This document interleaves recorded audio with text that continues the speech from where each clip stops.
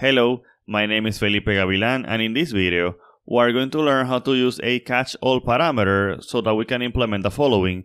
I want that each user have their own profile page, and I want to be able to access that profile page in the following manner. I want to be able to say mydomain.com/Felipe and then access Felipe's profile, or /Gloria and then access Gloria's profile. And if I say something like /Robert, but there is no Robert profile, then I want to get a custom 404. So let's see how to do that.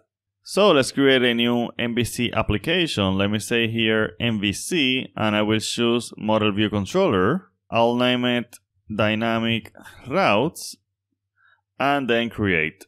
So let's see what we want. Let me press Ctrl F5 to run our application. And we're here in Google Chrome. What I want to do is that I want to be able to say Felipe and then get Felipe's profile. So for that, we're going to use a catch-all parameter. So let me come here to the program class, and in here, after this map controller route, I will create another map controller route. I will say map controller route, and I'll give it a name. I'll call it profile. So profile, comma, I need to define a pattern in which I will put the catch-all parameter. So in order to introduce a catch-all, we do it like this. And then after this, I can put the name of the parameter, like user profile. I will be able to access this value in the action.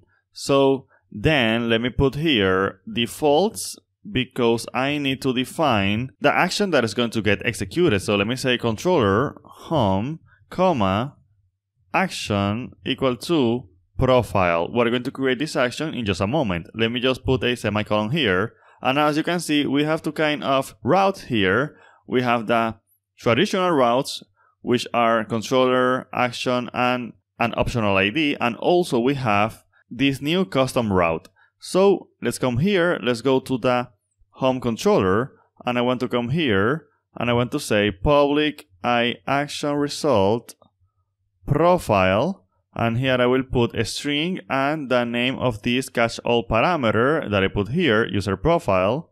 So let me say user profile here, and notice that here I have profile, which is this action that I define here.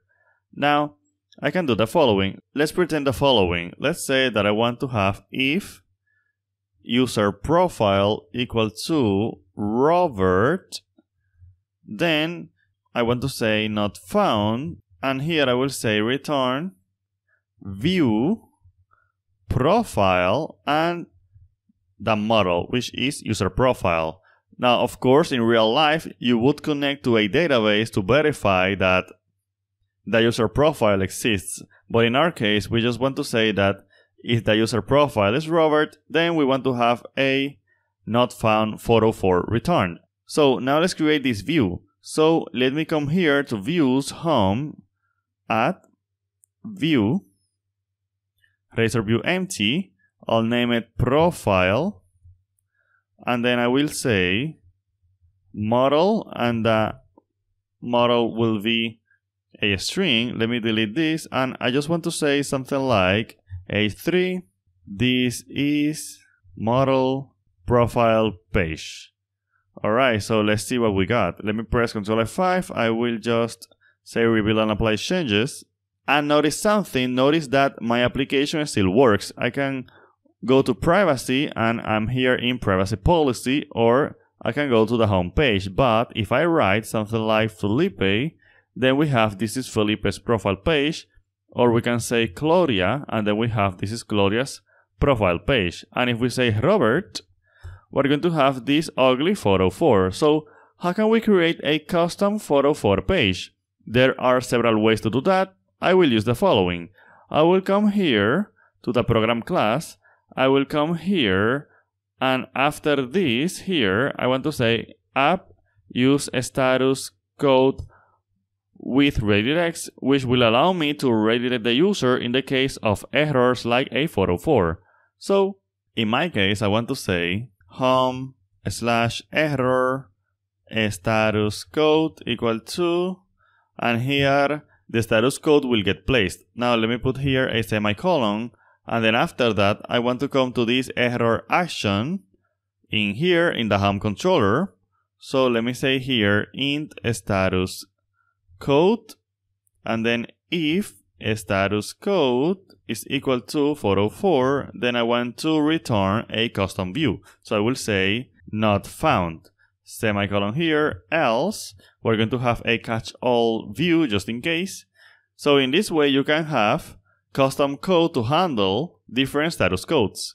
So what I want to do now is to create this view. So let me come here, home, add, view, empty, not found, and I will just say here something like, this is a custom 404 page. Alright, so let me save. This will recompile my application, and now we can see that everything still works. I can go to Felipe and everything works, but if I go to Robert, then we have our custom 404 page. If you want to learn more about .NET and other technologies, please check out my Udemy courses today.